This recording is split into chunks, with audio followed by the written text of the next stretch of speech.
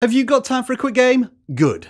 Which of these thumbnails performed better on one of Colin and Samir's recent videos? Tap on the screen now to pause the short and let us know in the comments. Alright then, guesses submitted. The actual answer is thumbnail 2, which, according to YouTube's new thumbnail test and compare tool, got more watch time than the other thumbnails. Now this feature will be rolled out to all creators next year, but here's a little trick. You can use this URL, add the custom video ID, and then switch between the 3 thumbnails to see how some creators are already testing different thumbnails on their YouTube videos.